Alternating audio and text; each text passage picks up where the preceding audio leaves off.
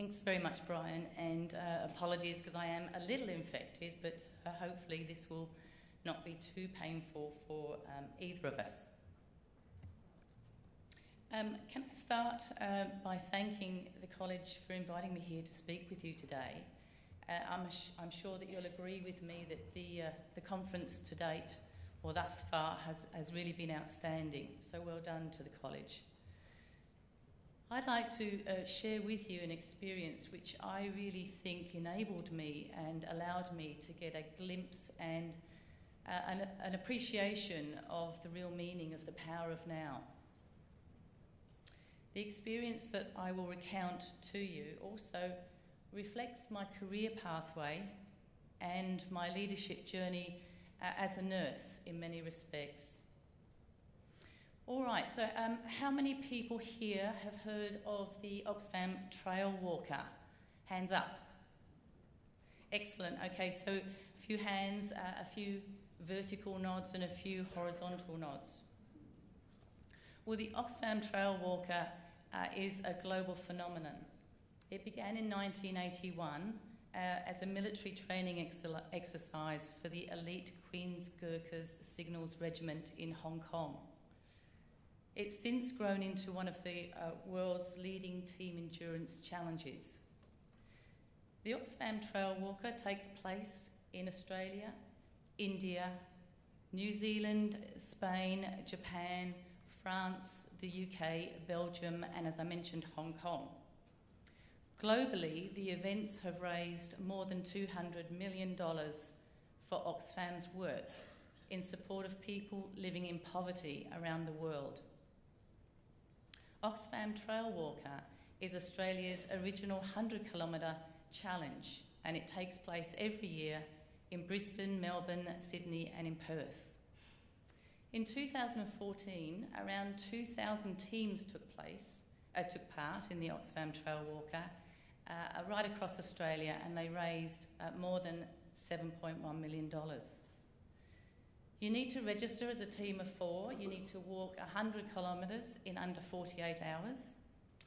And you need to fundraise to help overcome poverty and injustice around the world, as I already mentioned.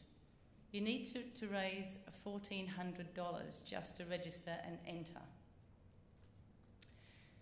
So in my case, it started by accident, as these things usually do. Over a cup of tea and a chat with colleagues at work, someone casually mentioned the Oxfam Trail Walker. They suggested that we should get a team together and that we should enter. The walk was described as a bit of a ramble.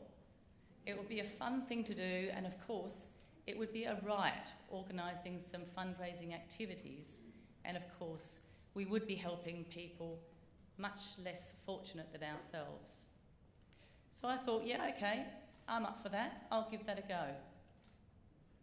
We formed our group of 4 and we started to get some fundraising happening because, as I mentioned, you need to raise $1,400 just to register and enter. That's probably around the time that I realised that the 100 kilometres needed to be completed by each member of the team and not 25 kilometres each as I had first thought. So there was I thinking that this would be a piece of cake, when all of a sudden the reality became obvious and I understood really what I had let myself in for. OMG. Anyhow, not being a person who shies away from a challenge, I figured that whilst this was bigger and would be harder than I had originally anticipated, I was still up to it. I could do it, and besides, I couldn't let my team down. So we raised the money, we registered our team, and we were successful in entering for the Oxfam Trail Walker. It's a very, very competitive process, as some of you may be aware. It's limited to 3,000 people, and registrations are usually full within a couple of hours of the website opening. We had 6 months training time before we undertook the Trail Walker for real. And it was during the next 3 months that I really started to appreciate the power of what it was that we were actually going to do and how it would substantially change the lives of those less fortunate than ourselves. And those who live in abject poverty and despair. We would literally be helping people to bring about positive change in their lives, and as a result of our fundraising, we would be supporting Oxfam to promote education, teach skills to grow food, ensure access to clean water, and provide orphaned and vulnerable children with food and meals. So this was more than just supporting a good cause. This was truly a real example of what the power of people could achieve. It was huge, and I sort of felt myself caring about how I would be helping others and making a real difference in their lives and to their lives more and more, until in fact this became the sole motivating factor for me. I trained for the walk most weekends, gradually increasing the distances I walked until I was able to walk 25 kilometres in about 4 hours and 50 kilometres in just over 8.5 hours. I really enjoyed the walking, and I always felt a sense of achievement when I completed what I'd set out to do. The team did 2 or 3 walks together, and this too was good because we got to know each other a little better along the way, and we had a laugh and a giggle. My final solo training walk was 75 kilometres. This took just over 14.5 hours, and whilst I was absolutely stuffed at the end of it, I really felt confident then about being able to complete the 100 kilometres because another 25k would not be too hard. And I had pulled up pretty well. Sure, my feet ached, but I hadn't got any blisters and hadn't experienced any major issues. And so the big day arrived. 3,000 people, or 750 teams, all congregated at the start line at 7 o'clock in the morning. We started in groups of 1,000 at 30-minute intervals. Ours was the last group to go. And there we were off. We were full of excitement, we were full of hope. The camaraderie was just magnificent. There was laughter, there was anticipation, and there was a real sense of exhilaration enveloping us all. We hit checkpoint 1 after about 3 hours, and we continued on to checkpoint 2. It was midday when we arrived, and we had completed 20 kilometres. We stopped for 10 minutes for a quick toilet break and to swallow a cold drink, and then we were off again. We walked together as a team, and we had some banter with other teams who passed us or whom we passed on the way. We were all still really pumped, and the adrenaline was still flowing. The trail was well established, the weather was bright and sunny, and the countryside was very scenic. We were travelling well, and we were actually quite enjoying ourselves. At checkpoint 3, we connected with our support team, who had set up our station with rugs and deck chairs, where we sat and ate the hot food that they had prepared for us. It was now about 5 o'clock in the evening, and the light was starting to disappear. It had cooled down quite considerably. So we changed into our night trekking gear, complete with headlights and waist lights. And after about an hour, we set off again. Now, I think it was probably at this point that I realised I had made the most unbelievable and stupid mistake. Because whilst the trail up until now had been mostly on the level, aside from a couple of minor hills, what I saw before me now was mountains, or at least what looked like mountains to me. Now, sure, it was getting dark, but there was absolutely no mistaking the fact that we were now going uphill quite sharply and would be doing so for quite some time, as far as I could see. Of course, all of my training and the distance walks that I had completed had all been done on a flat. I hadn't included steep hills or mountains, and here I was now climbing Mount Dandenong. All of a sudden, my confidence deserted me, and I felt the self-doubt begin to take its place. The climbing was hard work, and I had to keep stopping to get my breath. I could see my team members ahead of me, and whilst they were also working hard, they didn't seem to be struggling to the same degree that I was. They kept yelling words of encouragement, and they'd stop every now and again to let me catch up.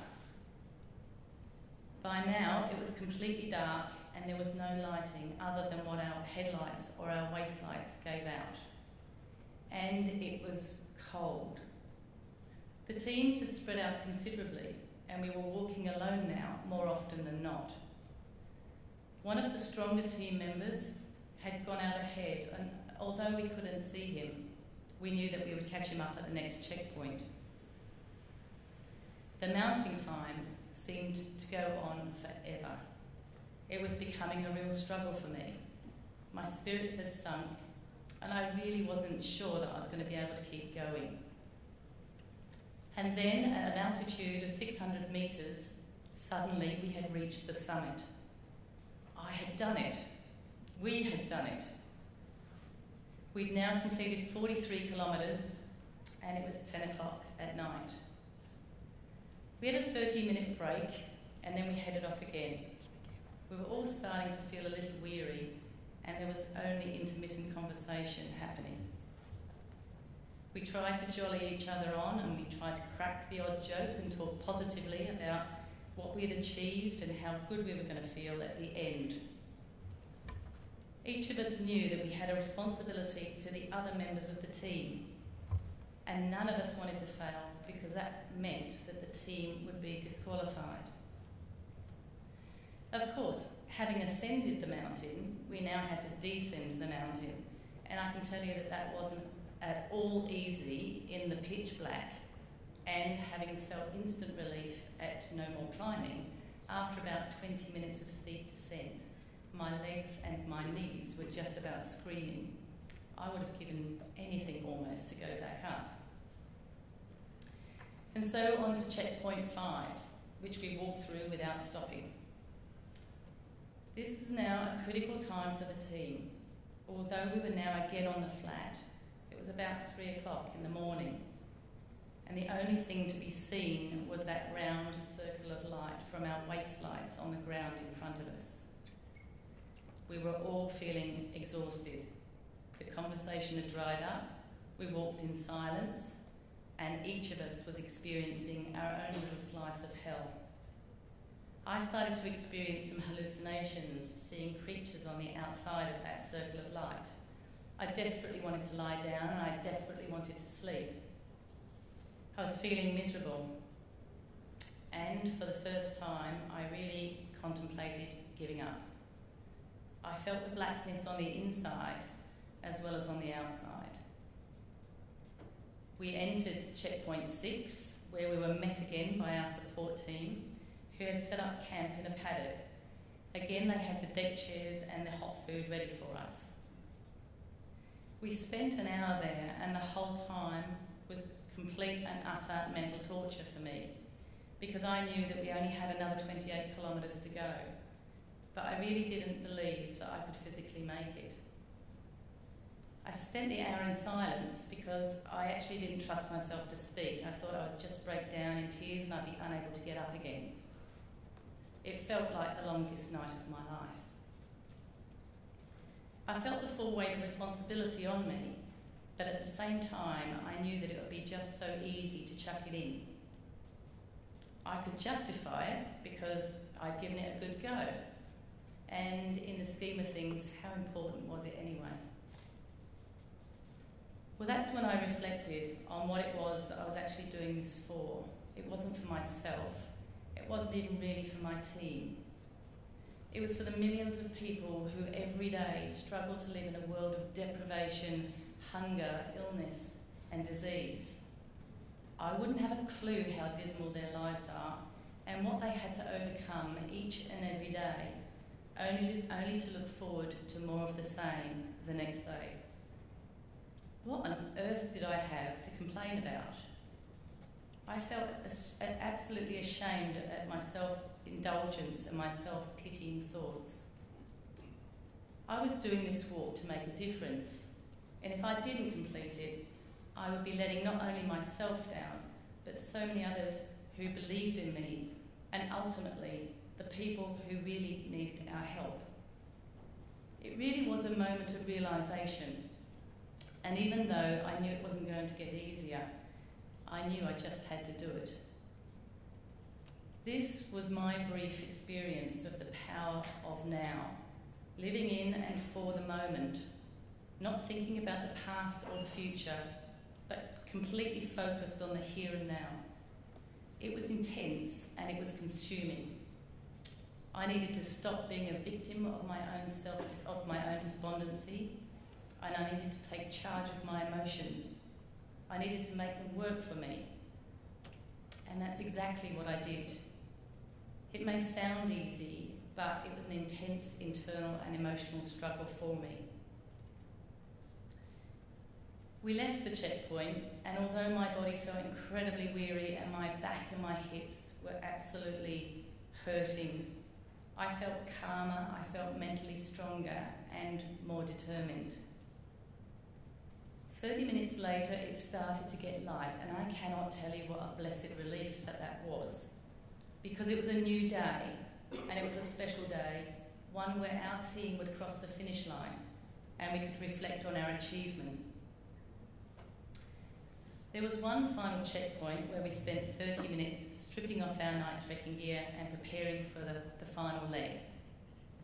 We had 15 kilometres to go, and so I started to feel cautiously optimistic and even a little bit excited.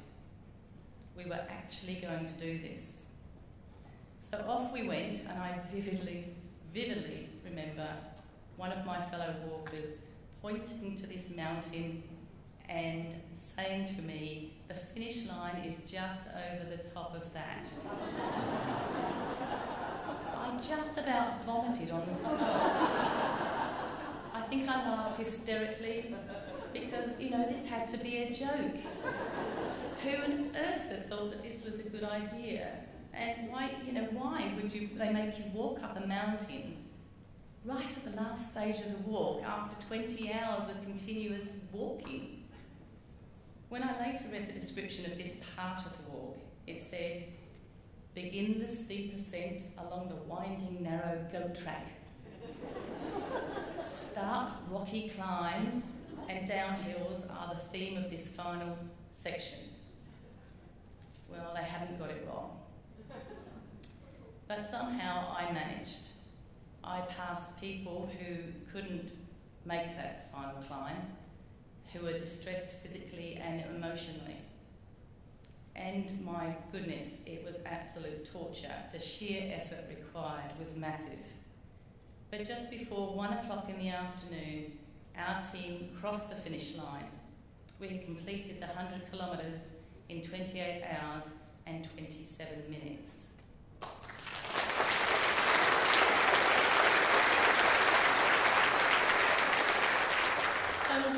So what, you might ask? Well, there were 3 key learnings that I took away from that experience. Firstly, the power of now. As I've already indicated, I didn't prepare for the walk by doing too much research about what it involved.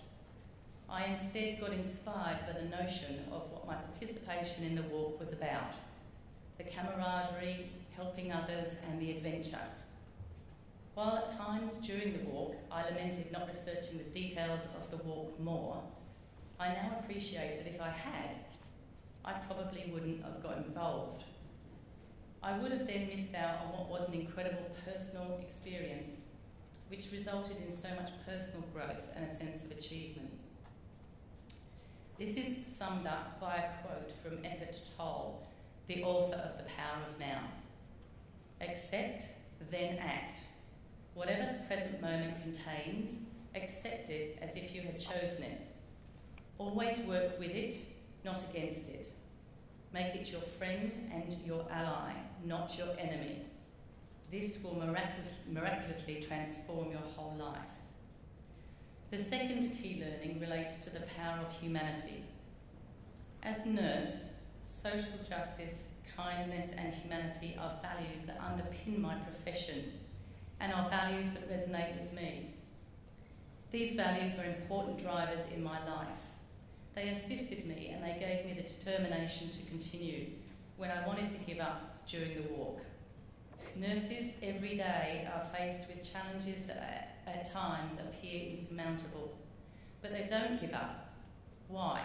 because the power of humanity drives them on to assist those in the community and in their care. What does it mean to have humanity? It is the qualities that make us human, such as the ability to love, have compassion, and be creative. And the third and final learning for me was the power of self.